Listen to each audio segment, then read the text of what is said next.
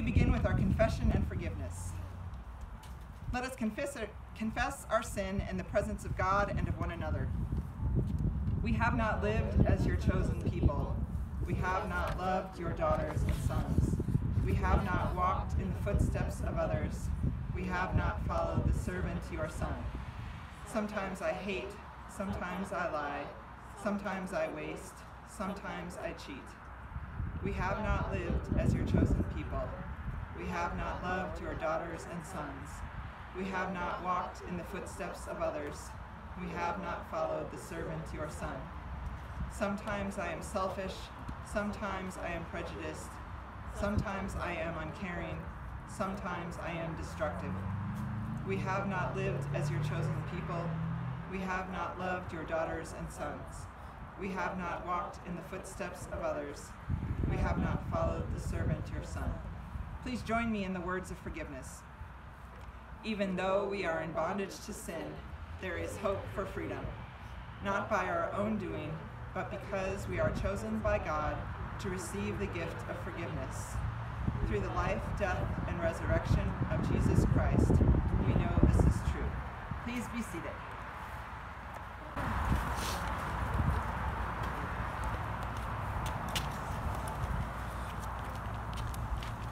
The first reading is from Amos chapter 5.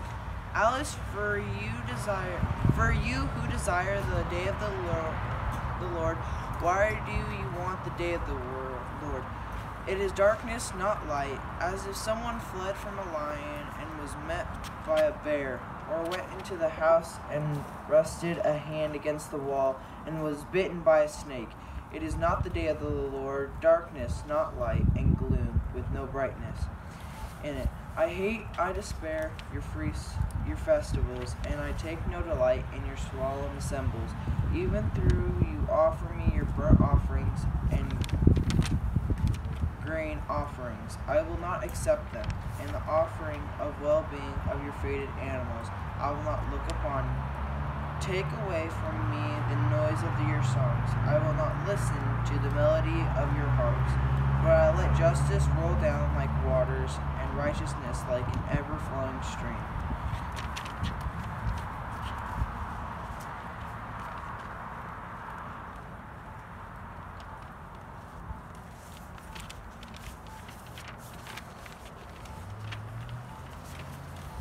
Please join me in reading the Psalms responsibly as printed in your bulletin. Be pleased, O God, to deliver me. O Lord, make haste to help me. Let those who seek my life be put to shame and confounded. Let those who take pleasure in my misfortune bring back to me disgrace.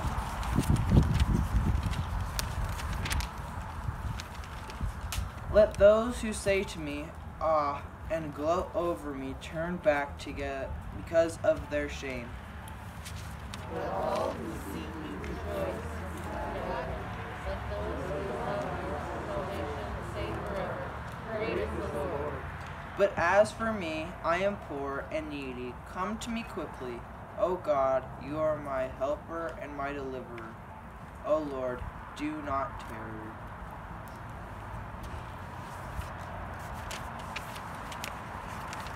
Second reading is from Thessalonians chapter 4.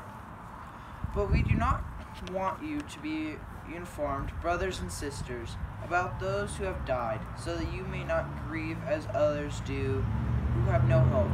For since we believe that Jesus died and rose again, even so, through Jesus, God will bring him those who have died. For this we declare to you by the word of the Lord, that we who are alive, who are left until the coming of the Lord, will by no means precede those who have died. For the Lord himself, with the cry of command, with the archangels' call, and with the sounds of God's trumpets, will descend from heaven, and the dead in Christ will rise first. Then we who are alive, who are left, will be changed up in the Lord's clouds together with them to meet the Lord in the air, and so we will be with the Lord forever. Therefore, encourage one another with these words.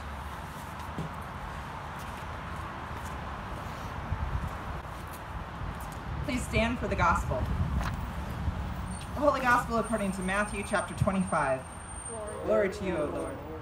Then the kingdom of heaven will be like this. 10 bridesmaids took their lamps and went to meet the bridegroom. 5 of them were foolish, and 5 were wise. When the foolish took their lamps, they took no oil with them, but the wise took flasks of oil with them, lamps.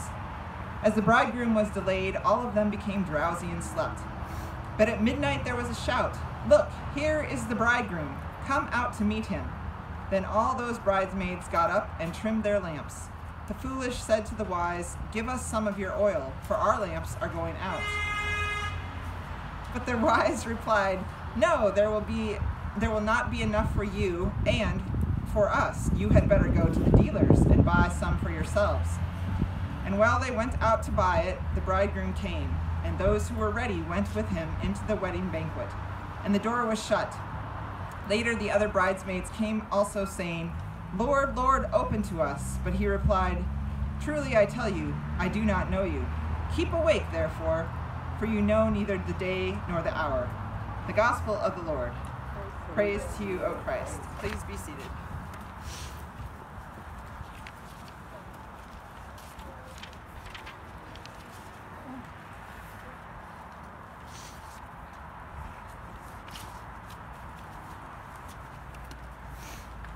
On this first Sunday after, oh, this is not good. There we go.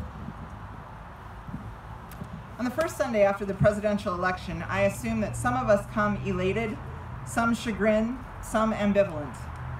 We learned that as a country we seem divided, as the 10 bridesmaids in the gospel. I believe this is an urgent moment in time, but not because of either our elation or chagrin. It is urgent because the God we encounter through Jesus Christ is always calling us into something new, and that is surely true in this moment. Jesus' parable in Matthew's gospel could not be timelier. First, let's be clear that this morning's gospel passage is a parable. It is a story Jesus uses to teach something. So far in his ministry, all of his teaching is somehow about the kingdom of heaven, or reign of God. This parable carries that thread. Sometimes it's okay to allegorize a parable, but most often it is more faithful not to. In other words, we should not assign characters in the parable to people or to members of the Trinity. The reign of God, God's inbreaking, is something to stay awake for, to be prepared for. In previous parables, it was like a pearl or a hidden treasure, yeast. It is surprising and often hidden and always valuable. Other agricultural parables also portray the reign of God as something that grows, that has the potential for abundance. This morning's parable seems to be about a particular kind of waiting and watchfulness. The kingdom of heaven will be like 10 bridesmaids who took their lamps and went to meet the bridegroom. The 10 seem equal in their response and enthusiasm at first. 10 lamps burning, 10 bridesmaids sleeping, 10 bridesmaids waking up, hearing the groom arrive, and 10 bridesmaids excited to get the wedding started. And then comes the but. But only 5 had enough oil with them to keep their lamps lit. So while the 5 who are running on empty go out looking for more oil, the others go into the party and the door is shut behind them. The groom refuses to open up even when they return well supplied with lamps burning, crying, "Lord, Lord!" The door remains slammed in their faces. This is clearly not any wedding party, nor is this regular lamp oil like a commodity to be traded, sold, gifted, loaned, or bartered. As much as the wise bridesmaids may want to share, they cannot do it. This seems like such a contrast to much of Jesus' teachings about generosity and abundance. But that is not the point of this particular parable. This is about fuel and about waiting. As many who have studied this parable closely realize, this kind of spiritual fuel is not something you can just get from someone else. Just as you can copy a friend's math homework, but not the hours of studying he put in understanding all the steps in the process. Just as a person cannot borrow a scalpel and suddenly embody all surgical knowledge.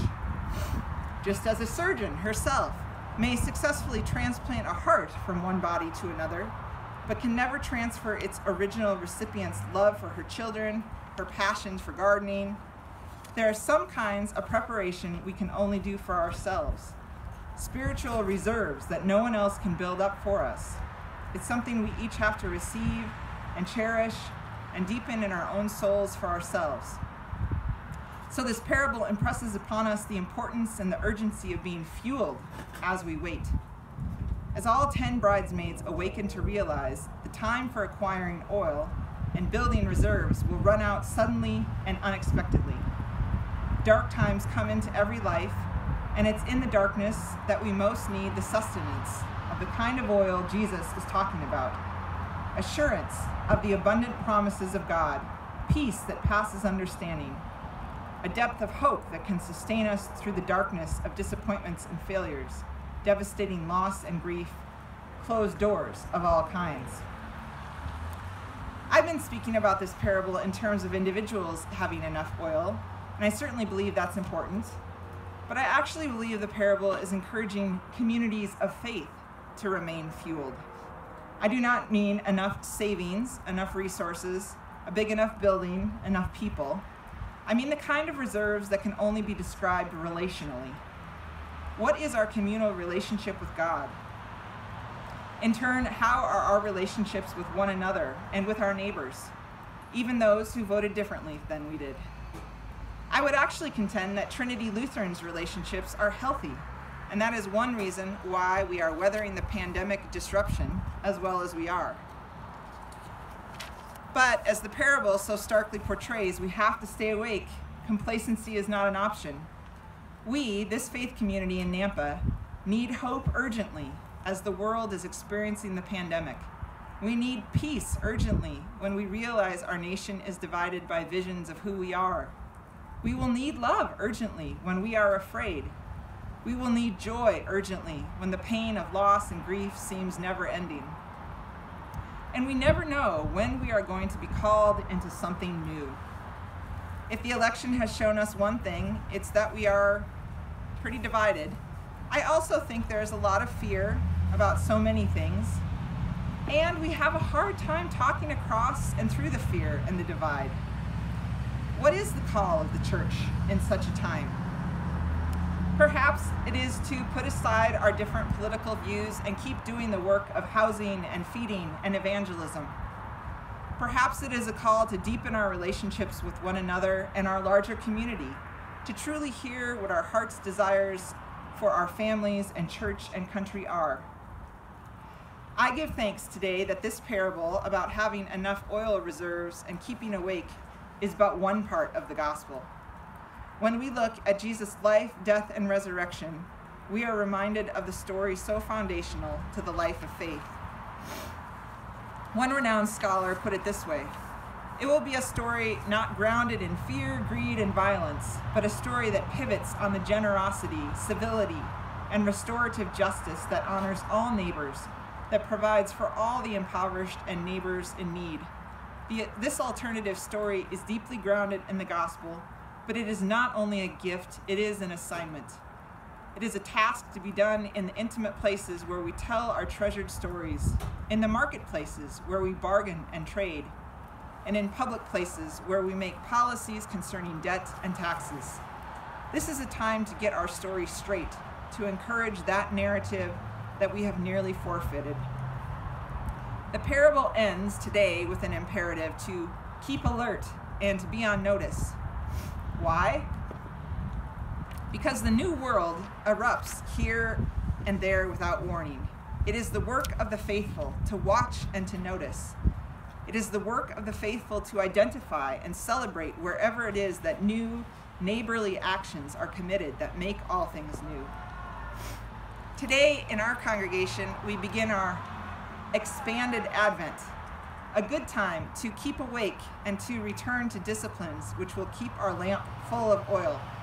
Worship, prayer, reading scripture, acts of love and generosity. The last weeks of Advent have us look back on the incarnation, God coming to earth in the human person of Jesus. But the first few weeks of our 7-week Advent focus on the future. That may sound scary, but it is not. It is perhaps one of our most hope-filled acts. The death and resurrection of Jesus outside of Jerusalem 2,000 years ago calls on us to reimagine the future and to reconsider how we participate in the here and now. As we act out our parts in the unfolding plot of history, we already know how the play will end. Accordingly, we are free to dream what we otherwise might not dare to envision, and to work for a reign of peace and justice that the world seems incapable of imagining.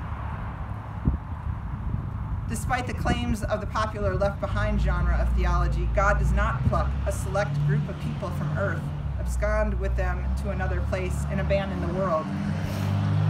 Instead, God comes and dwells with us, swallowing up death forever, bringing joy without end. In the meantime, a period in which we experience God's promised future, already, but not yet fully, we are to live as if God's reign were finally established. In other words, if God's promised future includes the dismantling of hunger, suffering, division, prejudice, and shame, and the dawn of joy and life without end, then we, who are marked with the cross of Christ, boldly need to get on with it. Amen.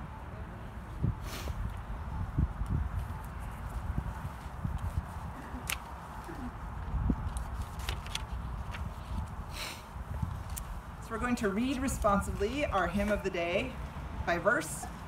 Rejoice, rejoice, believers, and let your light appear. The evening is advancing, and darker night is near. The bridegroom is arising, and soon is drawing nigh. Up, pray and watch and wrestle. At midnight comes the cry. Proclaim the bridegroom near. Forth as he approaches, the hallelujah is clear. The marriage feast is waiting. The gates wide open stand. Arise, O heirs of glory. The bridegroom is at hand. The saints who here in patience their cross and sufferings bore shall live and reign forever when sorrow is no more. Around the throne of glory the Lamb they shall behold, in triumph cast before him their diadems of gold. Our hope and expectations, O Jesus, now appear. Arise, the sun so longed for, o'er this benighted sphere. With hearts and hands uplifted, we seek, O Lord, to see the day of first redemption, a sense liberty. If you want to move around, you can stand up for the statement of faith. Please join me. We believe we are chosen by God, our Creator, to participate in the ongoing work of creation by holding life sacred and being good stewards of God's gracious gifts. We believe we are chosen by Jesus Christ, our Savior, to participate in the ongoing work of spreading the good news of God's saving love and serving others in the name of the Lord. We believe we are chosen by the Holy Spirit, who calls us through the gospel to believe in Jesus Christ, gathers us as a community of believers to worship together and support one another, and enlightens us with gifts of love, forgiveness, and everlasting life. We believe the Holy Spirit nourishes our growth, preserves us in faith, and keeps us in God's grace forever.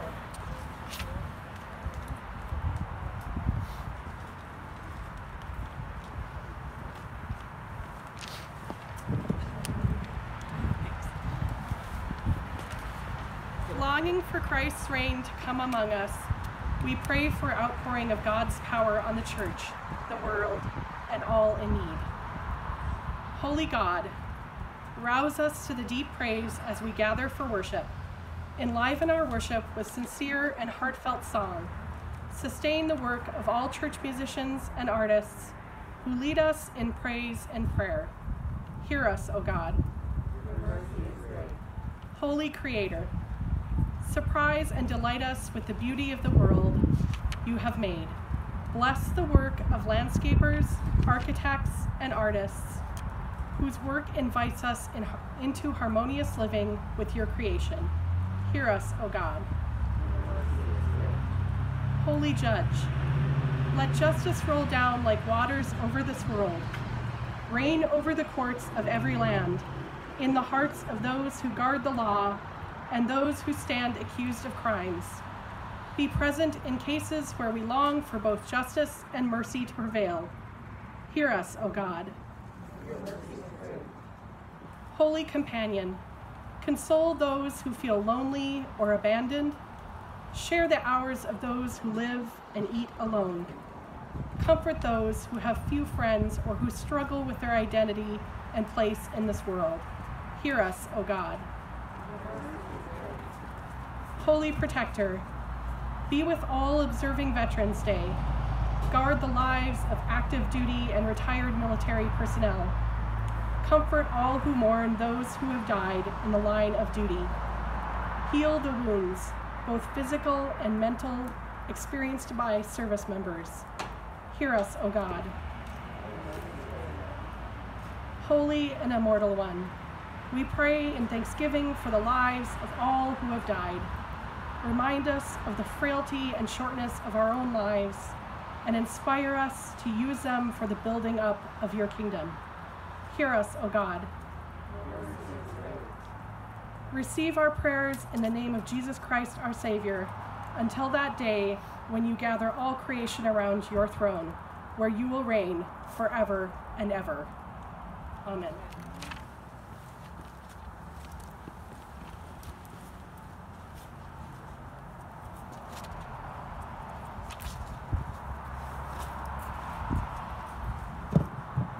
The Lord be with you.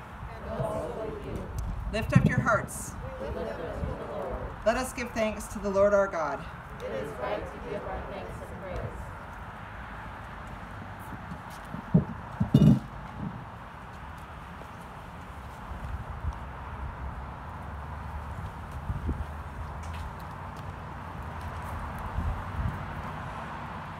In the night in which he was betrayed, our Lord Jesus took bread and gave thanks, broke it and gave it to his disciples, saying, "Take and eat, this is my body given for you. Do this for the remembrance of me." Again after supper he took the cup, gave thanks, and gave it for all to drink, saying, "This cup is the new covenant in my blood, shed for you and for all people, for the forgiveness of sin. Do this for the remembrance of me." With this bread and cup we remember your word dwelling among us, full of grace and truth. We remember our new birth in his death and resurrection. We look with hope for his coming. Awaken your people, fill us with your light, bring the gift of peace on earth. All praise and glory are yours, Holy One of Israel, Word of God incarnate, power of the Most High, one God, now and forever. Amen. Gathered together, let us pray as our Lord taught us. Our Father in heaven, hallowed be your name. Your kingdom come, your will be done, on earth as in heaven. Give us today our daily bread. Forgive us our sins as we forgive those who sin against us. Save us from the time of trial and deliver us from evil. The kingdom, the power, and the glory are yours, now and forever. Amen. Taste and see that the Lord is good. All are welcome, for Jesus invites us. The body of Christ given for you, the blood of Christ shed for you.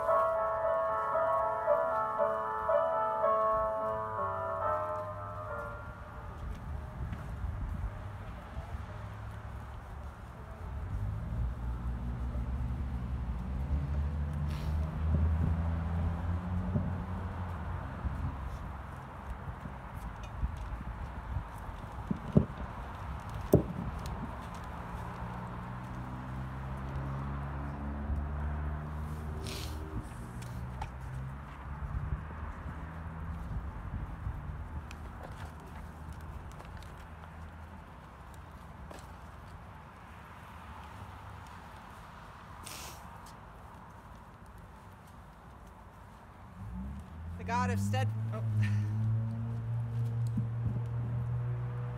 The God of steadfastness and encouragement grant you to live in harmony with one another in accordance with Christ Jesus.